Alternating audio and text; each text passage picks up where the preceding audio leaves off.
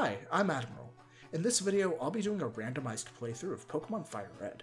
I like Fire Red a lot, but I don't play it very often because it's pretty short and fairly easy, so it's not very interesting to run through. However, I will give you guys a fun Admiral fact. It's the game I picked for my first and only Nuzlocke, which I did around a year ago on my Twitch channel. I didn't really care for Nuzlocking though, so don't expect to see it on here unless there's either a ton of demand or I'm really desperate for a video idea. In terms of the actual randomization process, the only changes I made were to my potential encounters and to the Pokemon of trainers. That means that every trainer, from my rival to the gym leaders in Elite Four, will have a team of completely random Pokemon. That encompasses everything from Rattata to Mewtwo. I've also made some quality of life changes, but those won't do anything except for make the game more manageable for me. If you're interested, I'll outline those in the description. The only one that might impact gameplay is the fact that wild Pokemon can have held items, including TMs, so things will be a bit more interesting on that end. Thankfully, that's all of the introduction that this needs. I go ahead and get Professor Oak to emerge from the Shadow Realm to get me my starter and peruse my new options, which are Azurill, Mudkip, and Pidgey. I'm torn for a moment between Azurill and Mudkip since Azurill may have huge power, but I ultimately go with the Kip. That ends up being the right choice as my rival's Azurill only knows Splash, letting us win the first battle handily. I named my rival Normal for this run since, it's randomized, so we're not normal. You see what I did there? Afterwards, I go north to Viridian, grab the parcel for Oak, and head back south for the Pokédex and Pokeballs. With those, I go back to Route 1 and catch myself a Larvitar. If you're a regular viewer on the channel, or are just familiar with Pokemon, you'll know what a beast this evolves into. If you're not, just know that Larvitar's final evolution is a pretty disgusting Pokemon to get early. This route also has some Ninetales, but to be honest, I don't really want it since its level up moveset is stinky. I do get a Beautifly and then decide to move on. On Route 2, I catch a Taillow, a Shedinja, and a Blaziken, so our team is already pretty stacked. In Viridian Forest, a Kyogre takes out half of the crew, but I also catch a Dragonair, a Snorlax, and Mew, so I'd say it was worth the risk. Beautifly and Larvitar are definitely getting swapped out for Snorlax and Dragonair. I know that probably doesn't make a lot of sense right now, but I promise there's a reason Mew isn't coming out yet. Mew's level up moveset is not great. It doesn't learn Psychic until level 40, so until I get more TMs, it's not a great call to have Mew running around with just Pound. Next, I do some grinding to get the team's levels closer to Brock's team before we start. While he'd normally just have Geodude and Onix, I don't know what he has anymore, so it's important that I'm ready for anything. As ready as I can be right now, anyway. The battle against Brock sees me lead Shedinja into his Phanpy. I hit it with 6 sand attacks, and it can't do anything to hit Shedinja, so instead it just sets up 6 defense girls before going for a bunch of growls. Shedinja takes it to half health before I decide to stop messing around and send out Snorlax. Phanpy hits Snorlax with a growl on the switch, and then misses a tackle as we set up with a belly drum. Phanpy misses another tackle before we take it to red health with one of our own. A follow-up takes it down, and Brock's second Pokemon comes out next. Delcatty misses a Sing, and then gets one-shot by Tackle, winning our first gym badge. That battle would have been even easier if I'd remembered to use the return TM on Snorlax that it held when I caught it, but oh well. I make my way to Mount Moon next, and on the way Mudkip evolves before I catch a Chansey, a Pinsir, holding the TM for Sludge Bomb, and a Salamence, who I immediately swap into my party for Dratini when I get to the Pokemon Center outside of Mount Moon. While there, I also buy a Magikarp, who turns out to actually be a Dusclops, who'll definitely be helpful once Shedinja is no longer useful. Shedinja is a really fun Pokemon to use because of its ability, and it's also the first shiny I ever caught, but its stats and move list don't make it very viable for the long haul. I travel through Mount Moon next, and catch a Tentacruel and an Omanite as I make my way along. I also pick up the Helix fossil, which should theoretically not be an Omanite, but I'm not sure. After that, nothing else of importance happens before I'm back in the fresh air. Instead of heading straight for the Nugget Bridge in the rival fight, I decide to check out the grass outside of Cerulean for some more neat encounters. Celebi is the only Pokemon I catch, but I'm honestly not that interested in using it. I don't dislike Celebi or anything, I've just never quite had an interest in using it. Unfortunately, I forgot to record my search, so here's Celebi's summary page instead. Luckily, I did not forget to record the rival fight, so you can watch as Salamence takes care of his team. Most of his Pokemon go down to a couple of headbutts each, so this isn't a fight worth describing in too much detail. In fact, the only reason I'm talking about it as much as I am is so that there's a lot of narration for this section, because that means I can play back the fight at a speed that's actually watchable. I'm not trying to give people seizures because I've had to reduce the footage to a bunch of flashing images so it can actually fit the narration. All of that aside, 2 Vulpixes, a Marill, and a Chansey later, and we're good to go. I make my way to Bill's next and catch a Machamp, a Slowbro, and an Alakazam. I decide to swap Shedinja out for Alakazam, since I need the heavy-hitting power it offers over Shedinja's immunity utility.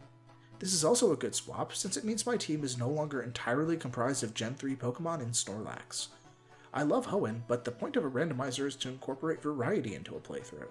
I take some time to level Alakazam up, and then head to the gym for Misty. I lead with Alakazam as Misty sends out a Dunsparce. A Psybeam from Alakazam sends the funky yellow fellow to a similarly pigmented health, as Dunsparce just misses a glare. A follow-up from Alakazam finishes it off, so I switch to Marshtomp as Misty brings in Sudowoodo.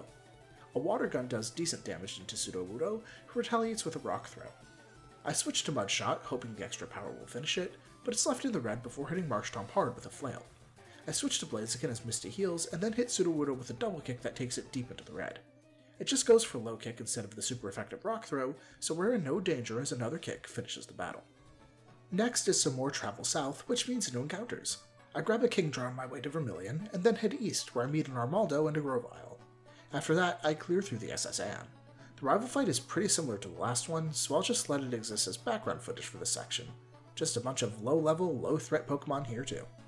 Next up is the battle with Lieutenant Surge, and I was thinking about getting some more levels on the team, but honestly, I don't think we need them. The only thing I'm worried about is Tailow's lack of evolution, but otherwise we've got a really solid team, especially for such an early point in the game. I end up replacing Taillow with a Crocodile I fish up because it can use Cut, so it's not even a big issue. We aren't even done with a third gym, and I think we almost have our final team. Surge leads with Meditite as I send out Marshtomp. A Detect turn 1 cancels our Mudshot, but on the next turn, Marshtomp leaves Meditite with a Sliver after taking a Soft Confusion. I have Marshtomp use Tackle to finish it, but Lieutenant Surge heals. That just means our follow-up Mudshot takes it down, so it's over to Alakazam as Surge sends Snorlax to Scuffle. One Psybeam leaves Snorlax just above half, which is perfect since Snorlax goes for Belly Drum.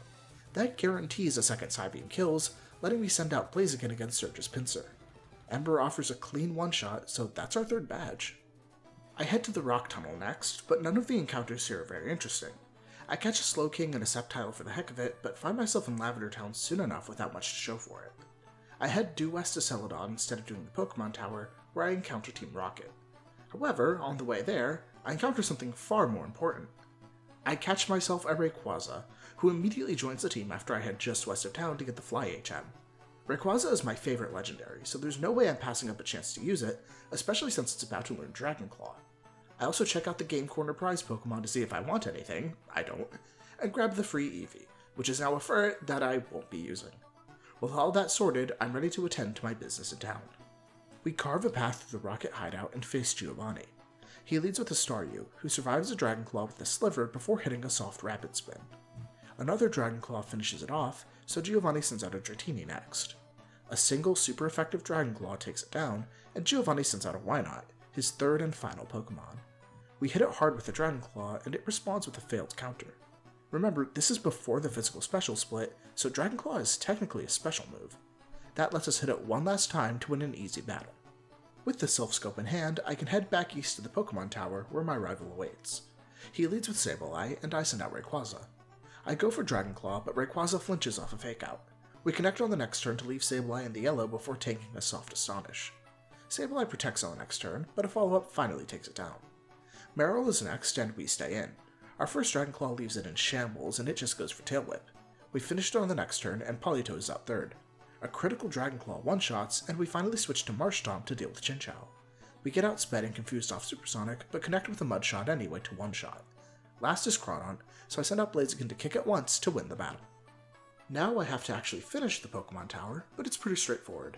As I free Mr. Fuji, I decide that I really need an electric type since I can't remember who on my team learns Thunderbolt, and so I grab two strong potential candidates, Manectric and Latios. With them, I clear out the rest of the tower and head to Celadon for Erica. I face off against Erica, leading with Rayquaza. She sends out... ah, shit. Regice takes a hard hit from our Agent Power before retaliating with an equally hard Icy Wind. Even with the speed drop, we still go first and take it out with another Agent Power. Slugma's out second, but goes down to a single Agent Power. Third out is Rhydon, marking two potential D's Nuts jokes that I chose not to make for this battle, and so I switch to Marshtomp, who nails it with a quad-effective Water Gun to one-shot and win the badge. I head down the cycling road next and check out the encounters next to Fuchsia before heading into the Safari Zone. On my way down Cycling Road, I catch a Suicune, and just outside of Fuchsia, I catch a Ho-Oh, a Groudon, and a Latios. So, I guess I can just have a full team of legendary and mythical Pokemon if I want. I'm not sure if I'll do that just because it would be kinda easy, and I'm pretty attached to the team I have now, but there's also nothing stopping my opponents from having an insane team either, so maybe I will. Instead of making a decision on that, I head to the Safari Zone next to get Surf and the Warden's Teeth. While I'm there, I catch a Walrein and a Zapdos, so I can definitely make an insane team if I really want. Either way, I decide I want to grind a bit after battling some of the gym trainers. Even though my team is absurdly stacked, I don't think I'm quite stacked enough to do major fights under level. With that, it's time for Koga. He leads with Alakazam and I send out Snorlax. Alakazam sets up a Calm Mind before taking a headbutt all the way to red health. Koga heals on the next turn, so Alakazam remains on the field after another headbutt. It nails Snorlax with a Psychic that leaves him just above half health, so we're able to finish it off with another headbutt.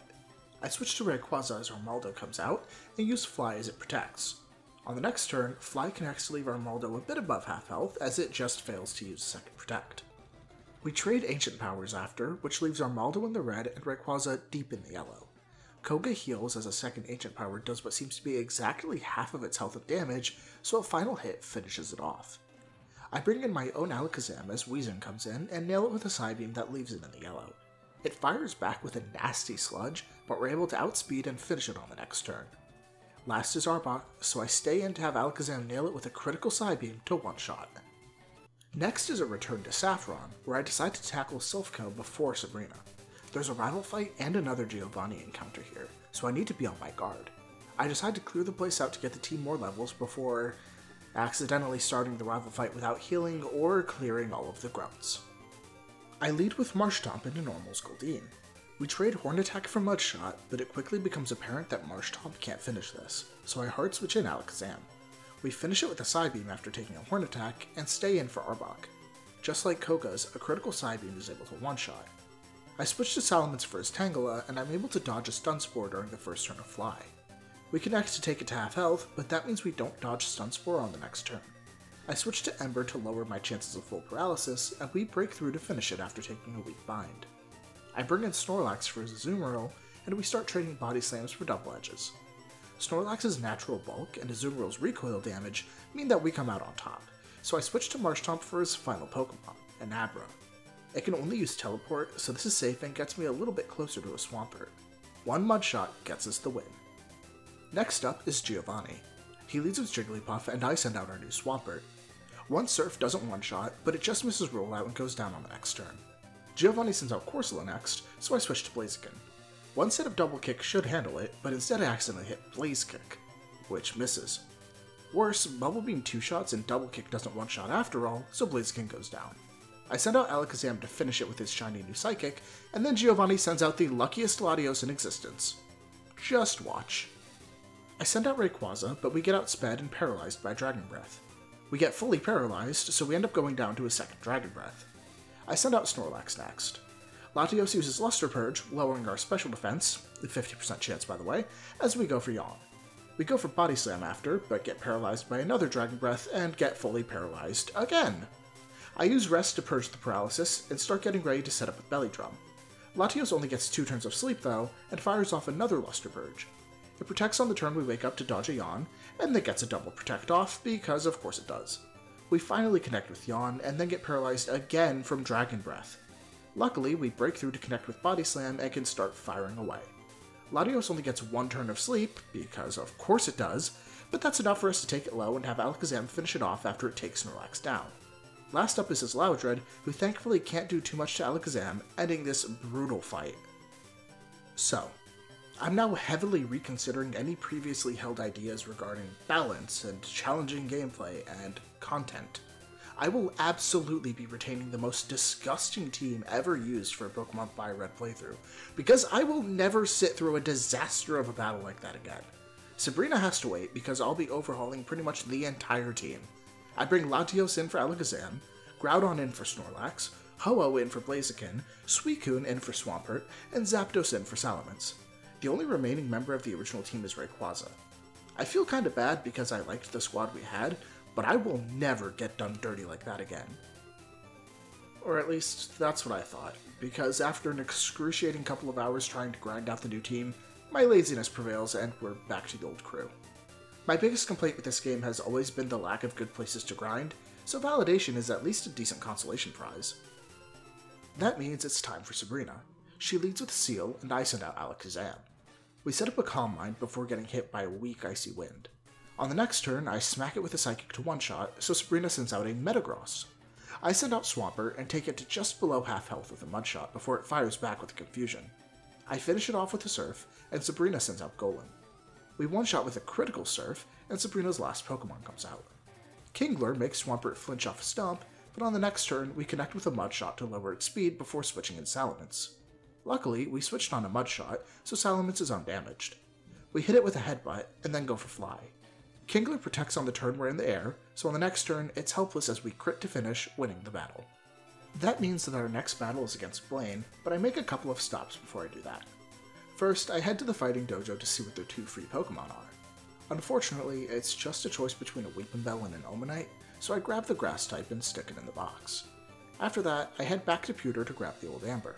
I head to Cinnabar next, where I give the scientists the Helix fossil before heading to the Pokemon Mansion for the Gym Key. And now it's time for Blaine. He leads with a Carvanha, who goes down to a single Headbutt from Salamence. We take a bit of rough skin damage and stay in as Blaine sends in Lileep. We go for Fly as it sets up Amnesia, and then miss on the next turn, because 95 accuracy actually means a 95% chance to miss. Even worse, we get hit by Confuse Ray on the landing, so our next attempt at Fly sees Salamence hit itself on the turn we're supposed to attack. I throw in the towel and switch in Blaziken, who takes an Agent Power that crits and gets the Omni Boost, because of course it does. I take 2 turns to set up Bulk Up, as Lileep thankfully doesn't get any more crits or stat boosts, though we're definitely not in good shape after. Luckily, 1 set of double kicks is just enough damage to knock this thing out. I bring Swampert out as Blaine sends out Entei, who actually isn't that threatening. It goes for Leer turn 1 before we take it deep into the red off of a Surf. Blaine heals, and we do the same thing. Blaine heals again, but he's just delaying the inevitable as we bring Entei back down. It goes for an Ember, but obviously does very little damage before we finish it off. Salamence comes back out for Blaine's final Pokemon, a Gloom. It can't survive 1 Fly, so we dodge a Stun Spore before finishing the battle and getting the badge. After that, I go straight to Viridian for the final gym battle, but take some time to quickly adjust our moveset. Some notable changes are Swampert's new Ice Beam, Salamance's new Flamethrower, and Blaziken getting Brick Break and Aerial Ace. I challenge Giovanni, who leads with a Smoochum. I lead with Salamence, who takes it low with a Flamethrower that gets a burn. Smoochum retaliates with a Sing, putting us to sleep. On our first turn of sleep, Giovanni heals, and on the second turn, Smoochum hits a surprisingly hard Psychic. Luckily, burn damage ensures that when we wake up, Salamence is able to finish it off with a Flamethrower. Next up is Piloswine, so I bring in Blaziken. We take it incredibly low with the Blaze Kick as it just misses a takedown. On the next turn, Piloswine uses Endure, so our follow-up Brick Break doesn't end it. I switch to Aerial Ace, but Giovanni switches into Kadabra. Unfortunately for poor Kadabra, our Aerial Ace crits, one-shotting. Giovanni brings in Psyduck next, so I send out Swampert. I decide to give Mudshot one last appearance, since we're getting the TM for Earthquake for winning, and use it to take Psyduck down after a few turns. It only goes for Screech and Confusion, so a miss doesn't even end up punishing us. Piloswine comes back out, so it's back over to Blaziken. Giovanni heals as we smack it with an Aerial Ace, and then we outspeed to finish it with Brick Break. Last is an Electric, so Mudshot actually gets to make one last appearance, one-shotting to win the battle. I head straight to the rival fight before Victory Road next. He leads with Latias, and I send out Swampert. On the first turn, it does nasty damage with Psychic, and our Retaliatory Ice Beam does slightly less than nasty damage. On the next turn, we do the same thing, so now Swampert is in the red and Latias is in yellow health. Latias outspeeds to finish Swampert off with Mist Ball, so I send in Snorlax. He tanks a Psychic almost well, and finishes it off with a Shadow Ball. Next is Slowpoke, who we nail with a Shadow Ball before taking a critical Psychic. Our next Shadow Ball barely misses out on the kill, and Slowpoke disables it, so a return on the next turn finishes it off. Third up is Squirtle, who protects to dodge our first return. Squirtle hits a pathetic Rapid Spin before taking a strong return from Snorlax, which finishes it on the next turn. Masquerade is next, so I bring in Rayquaza. We peg it with a hard Agent Power, but get hit by Stun Spore in return. Masquerade outspeeds on the next turn to hit a Soft Gust, and we break through Paralysis to finish it with Agent Power. Alakazam comes out for us to deal with Azumarill, nailing it with a critical Psychic. It retaliates with Double Edge, so recoil ensures that our next Psychic will kill no matter what. Last is Carvanha, so I bring in Blaziken to outspeed and one-shot with Brick Break. I trudge through Victory Road and arrive at the Pokemon League. I decide that, even with our solid team, we're not nearly strong enough to challenge the end of the game quite yet, so I set myself down to do some grinding. Here are our stats and moves at the end. Things are looking really good, and Alakazam can learn Shockwave, so we finally have a way to deal with most Water-type Pokemon. All that's left now is the Elite Four and the Champion. First up is Lorelei, who leads with a Wigglytuff into my Swampert. Wigglytuff outspeeds and connects with the Sing, so after accidentally trying to run, I switch in Blaziken. We leave Wigglytuff with a sliver off of a Brick Break, so I use Bulk Up as Lorelei heals. That ensures that our next Brick Break will finish it off, so it's over to Alakazam as Lorelei brings in Wailmer. Our first Shockwave leaves it in yellow health before it sets up an Amnesia. It's not enough to avoid our second Shockwave, so it goes down and we stay in as Croconaw comes in next. A Shockwave does excellent damage, but doesn't get a knockout. Croconaw just seems interested in knocking our stats down, so we're still undamaged as it goes down. Next up is Bagon, so I bring in its older cousin to one-shot with Dragonclaw. Last out for Lorelei is Tauros, so I bring in Blaziken. I open with Bulk Up to offset Intimidate, but Tauros outspeeds and nails us with Swagger, so we're confused and at +3 attack on the next turn. Not a great position to be in. Even worse, Tauros opens the next turn by nailing us with a critical Thrash that takes Blaziken all the way down to just 2 hit points. Luckily, Blaziken snaps right out of confusion to one-shot with Brick Break, clutching up to win us the battle. Next is Bruno, leading with a Clamperl into my Swampert. I go for Earthquake as it just hits a soft clamp, leaving it in red health. Bruno heals on the next turn, so I just use Earthquake again, leaving it back where it was before. Bruno doesn't heal this time, so a Surf finishes it off. He brings in Hoppip next, and I almost switch before realizing that, actually, this thing has a Quad Ice weakness, so I need to stay in. It outspeeds and misses a Sleep Powder, so I do one-shot with Ice Beam. I switch to Alakazam for Wingull, hitting a quad-effective Shockwave for another one-shot. I almost switch again for Poliwag, but stay in for a third one-shot. Last is Medicham, so I stay in on the one Pokemon I should switch for. One Psychic brings it to yellow health, and it just goes for Calm Mind. The special defense boost isn't enough to keep it from going down to another Psychic, so we win. Third is Agatha. She leads with Kabutops, and I send out Swampert. It outspeeds to hit a Sand Attack, but we connect with Earthquake anyway to one-shot. She sends out Wailord next, so I switch to Alakazam. One Shockwave leaves it comfortably above half health, and Wailord just goes for Mist. I use Calm Mind, ready to stack up so I can finish it with one hit, but Wailord goes for Rest. That means I can safely use 2 Shockwaves to finish it off and switch back to Swampert as Vulpix comes in. One Surf takes it down after it sets up a Safeguard. I bring in Salamence next to deal with her Kingdra, since its only weakness before Gen 6 was Dragon. One Dragonclaw leaves it just below half health, and it sets up with Agility. That lets Kingdra outspeed to hit a pretty hard Twister, but we don't flinch and can finish it off. I swing over to Swampert one last time as Mawile comes out, and set it to what looks like exactly half health with Earthquake after it uses Iron Defense. A Citrus Berry ensures that our next one won't kill, so I switch to Blaziken as it goes for Stockpile. A critical Blaze Kick one-shots, winning the battle. Last up to be put down is Lance. He leads with Gengar, and I send out, of course, Swampert. A critical Shadow Ball sends us to half health, but a Surf and Retaliation does even more damage to Gengar. Surprisingly, Lance switches, so a follow-up hits Cacturne instead of Gengar. I bring in Blaziken on a Needle Arm, and then send Cacturne deep into the red with Blaze Kick. A Helt Citrus Berry keeps Cacturne out of healing range, so an Aerial Ace ensures that it goes down. Gengar comes back in, so I bring in Snorlax to deal with it using Shadow Ball. Unfortunately, Gengar outspeeds and uses Destiny Bond, so I can only helplessly watch Snorlax get taken away by one of the cheapest moves in the game. I bring in Alakazam, and Lance sends out Cloyster, an amazingly lucky matchup. Cloyster opens with Protect, dodging our Shockwave, and then annoyingly gets a second Protect off. It doesn't attempt a third, so we finally connect in one shot. Lance sends out Slugma next, so I bring in Swampert. One Surf takes it down, and Lance brings out his final Pokemon, a Primeape. It's back to Alakazam, who takes it out with a single Psychic, leaving us with only the champion. Before we start, this is your chance to grab a snack, some water, and a blanket, because this is a long one. Normal leads with a Snorlax, and I send out Swampert. I hit a pretty pitiful Surf, and Snorlax responds with a block, which is pretty painful. I go for Earthquake next, doing much more respectable damage, and Snorlax hits a devastating Hyper Beam. I can't switch out, so I just go for another Earthquake as it recharges. On the next turn, Normal heals, keeping another Earthquake from finishing it, and then he brings in Jumpluff. I go for Ice Beam, but it outspeeds and finishes Swampert off with Mega Drain. I bring in Blaziken next, and Jumpluff goes for Leech Seed as we miss Blaze Kick. and then outspeeds to connect with Sleep Powder on the next turn. Blaziken sleeps for a few turns, but finally wakes up and connects with Blaze Kick. Normal hard switches into Azumarill, so I bring in Alakazam. We dodge a Hydro Pump on the switch, and do decent damage with Shockwave on the next turn.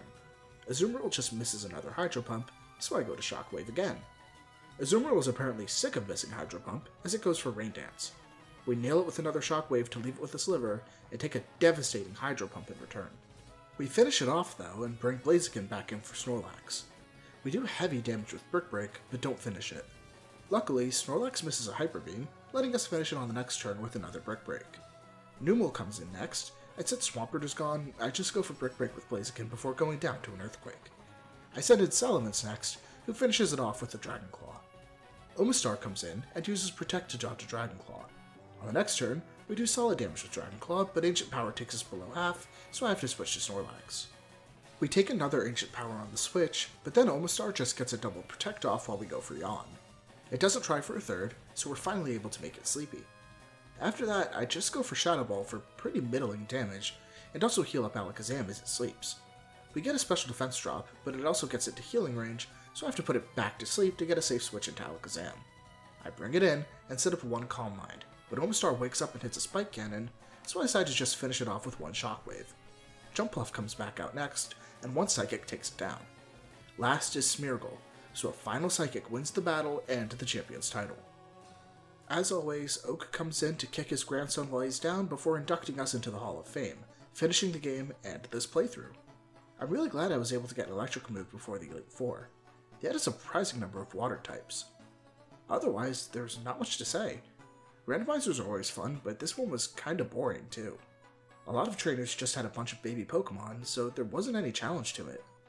But I guess I should count myself lucky, because this could have been much worse.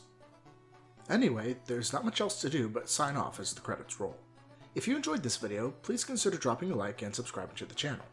My next video will be an attempt at Pokemon Sword with just a Dragapult, which is pretty exciting. Unless, of course, I'm still too stupid to figure out how to set that up, in which case the next video is a surprise. Also, please consider leaving a comment below. Your feedback will help me improve, and YouTube really likes it when people comment.